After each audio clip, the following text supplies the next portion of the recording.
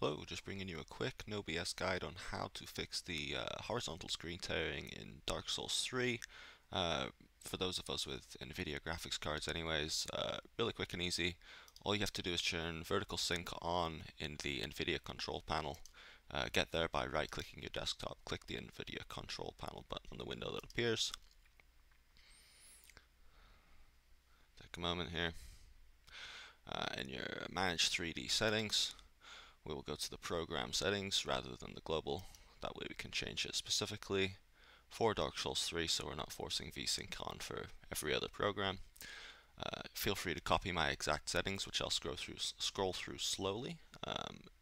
These settings will run the game with no screen tearing at your highest native refresh rate. Mine's 144. No need to change that. So vertical sync right at the bottom here, set to on.